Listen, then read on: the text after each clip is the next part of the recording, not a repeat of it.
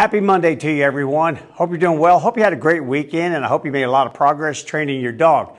Today, I want to talk about a common issue that occurs whenever you're doing remote training training with your dog, using a remote training collar. And that's when dogs become what we call collar wise, meaning you own one dog with the remote training collar on and a totally different dog when it's off.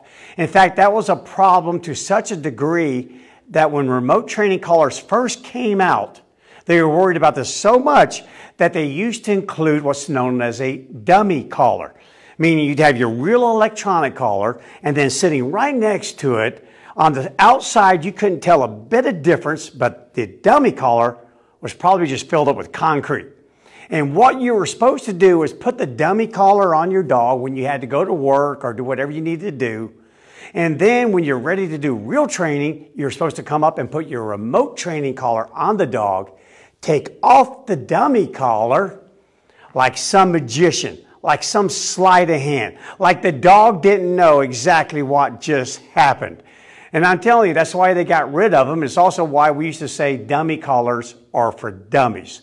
So let me tell you what's going on, because we do have a viewer who wrote into me and said, Brian, hey, I got this problem. I've got a dog who's just spot on perfect. He pays attention to me. He doesn't wander off. I give him a command. He does it Johnny on the spot. But that's only when the remote training collar's on him, when he's wearing it. I take it off and suddenly I have a completely different dog. He doesn't pay attention to me. He wanders off. He does everything exactly the direct opposite of what he does wearing a collar. Well, I'm telling you what, that viewer has a lot of company. I probably hear this at least once a week from someone who claims to have the same problem with their dog. So let me tell you what's going on here. Anytime I break down a problem, anytime, I'm going to apply science to it. There's always three questions running through my head. And they should be doing the same thing to you. Anytime you come upon a problem with your dog, a behavior that you don't understand and you wish to resolve, run these three questions through your head always. One, what is the cause, or what we call the assumed cause? Yeah, there's some guesswork in here. There's guesswork. So just throw down your best guess. It's a hypothesis. Throw it down, write it down, put it on a piece of paper. What do you think is causing this behavior? Okay, and then move on to the next question. How does it develop, or how did it develop? How did we get to this point? Write down your best guess.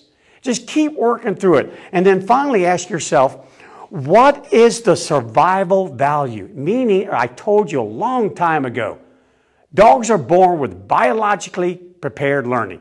I talked about it yesterday, in which they have fixed genetic programmed behaviors. There are behaviors already in them, came with them whether you like it or not. They're in there, and they are directed to enhance the dog's ability to survive. That's what they're all about. Not to learn how to roll over, shake hands, but how to find life-sustaining energy, how to find a mate, reproduce, and have a safe dwelling place for your offspring called a territory. Everything in their mind evolves around those four vital needs. So anytime we look at a behavior, if it fits any of those needs, we need to really take it under serious consideration, and because that behavior is going to be learned, and learned faster than all that fluffy stuff. Okay, so I kind of broke it down for you. What is the cause of that behavior? We call it collar wise. Yeah, collar wise, meaning the dog knows it's wearing a collar and it knows what wearing the collar means. It picked that up. But how did that develop? Well, from my biologically prepared learning, dogs have what's known as search image formation. We've talked about that in the past as well. And that doesn't mean just visual, even though that's the first and most pronounced usage of search image formation. They also do it through their olfactory sense. Take a detection dog, for instance. When they're searching for drugs, narcotics, in their mind, the image they see in their mind is a ball. Is a ball, because that's how the training is conducted. The ball is simply tainted, made to smell like various drugs or various explosives. Yeah, anytime a dog does detection work, that's what's in their mind, some sort of toy. So they can also gain search image formation through visual context, through an olfactory context, but also, guys, through haptic, touch, the very touch. And also couple that with the fact that animals are just like us. We are designed to notice anything that stands out. Something standing out has great value from two different perspectives.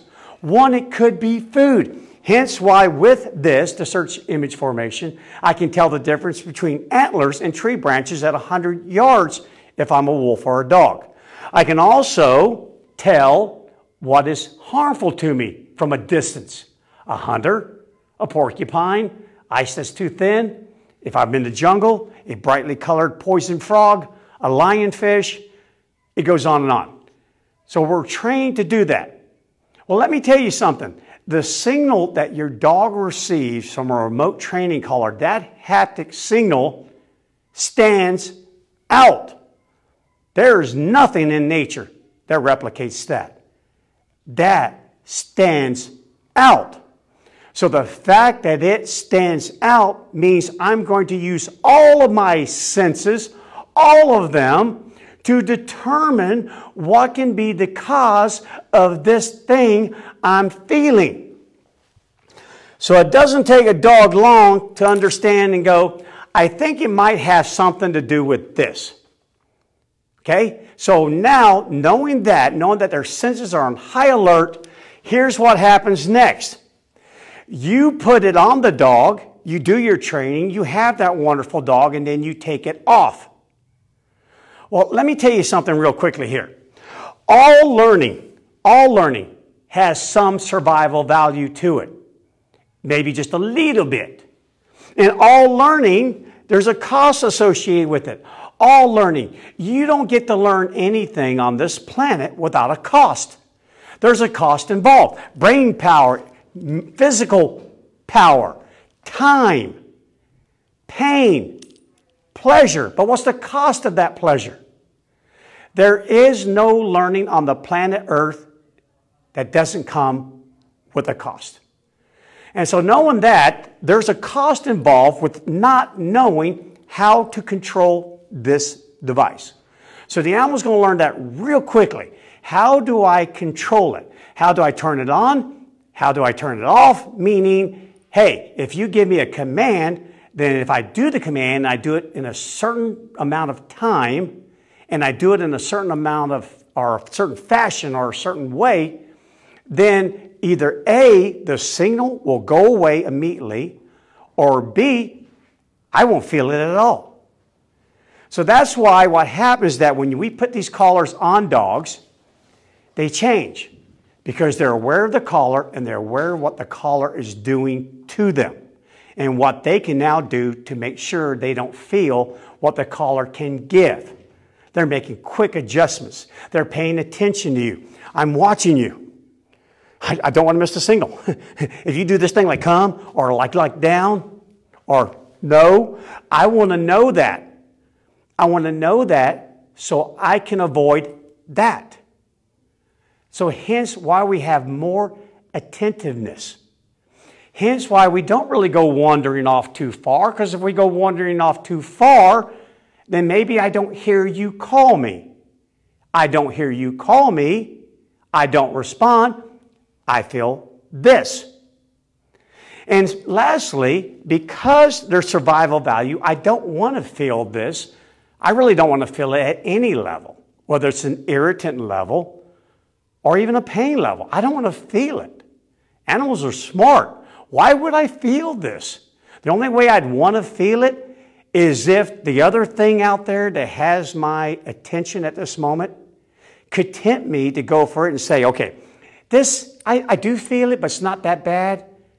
The squirrel is worth it. But again, a savvy trainer will say, okay, I got it. I'm with you, buddy. I got it. Yeah, 18 lost to squirrel. So let me turn it up to maybe 28. And suddenly, remote collar's back in first place, squirrel's in second place. But dogs learn all these things. And so here's the problem with this. Cattle dog, come here, buddy. Collar up, dude. I'm just going to throw a collar on him real quick. Attaboy, buddy.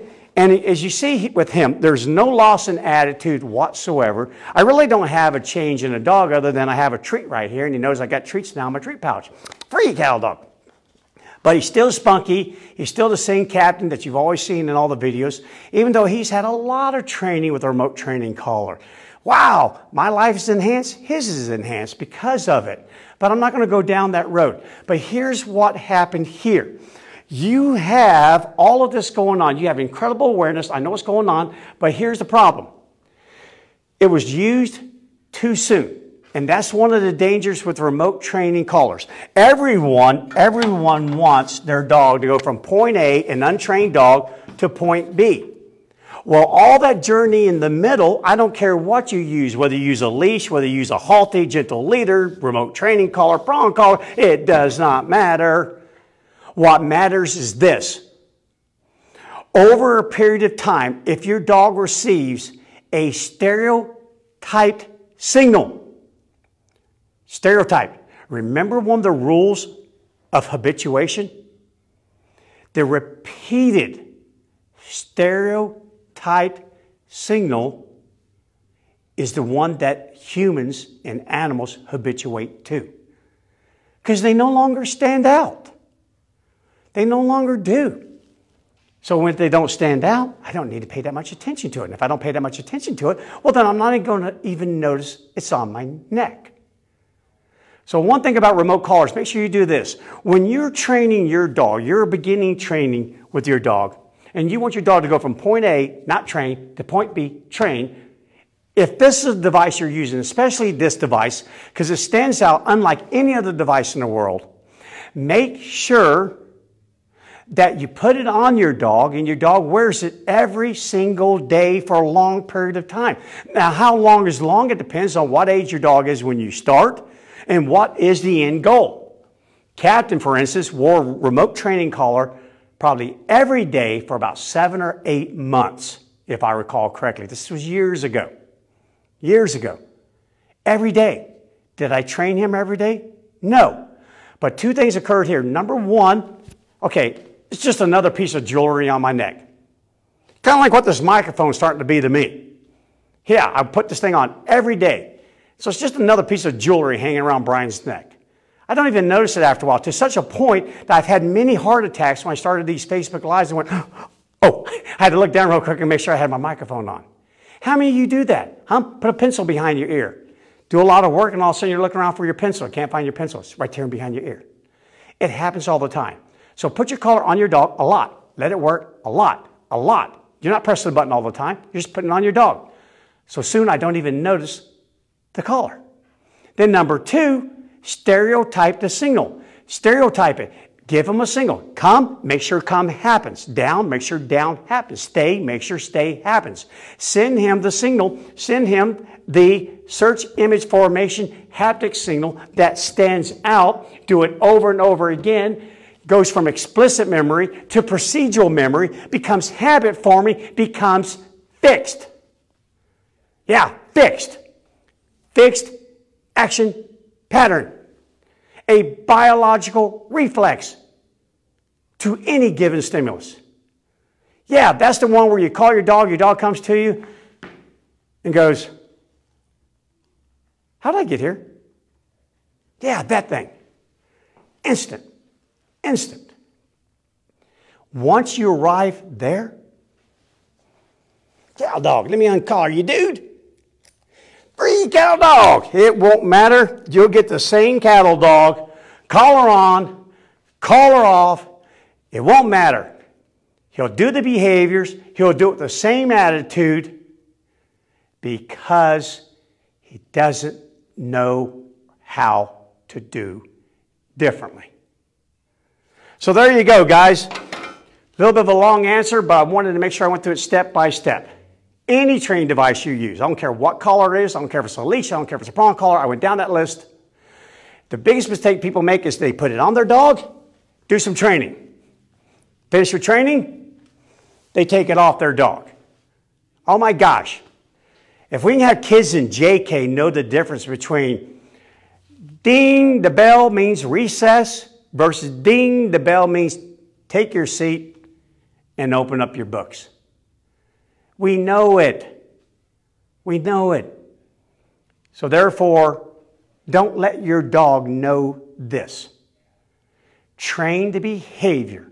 Anything you use is just the means to justify the end. And the beautiful thing about a dog, you ever hear the saying, you can't teach an old dog new tricks? That's what you're fighting there, baby. That's what you're fighting. So make sure while you're doing all these stereotype signals, stereotype responses over and over again, day in, week out, month in, year out.